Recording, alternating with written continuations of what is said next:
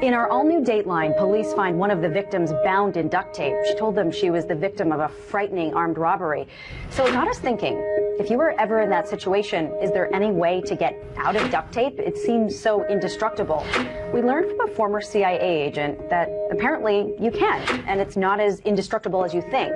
He says all you need to do is raise your hands above your head and quickly bring them down by your waist, and boom, you can get out of the duct tape.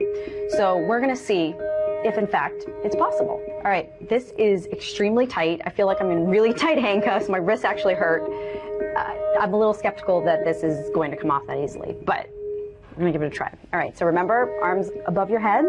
I'm gonna do this with all the force that I have. Ready? 1, 2, 3. Oh my gosh, it actually worked. That is incredible. We just wrapped that 3-4 times. It's gonna hurt coming off a little bit, but it worked.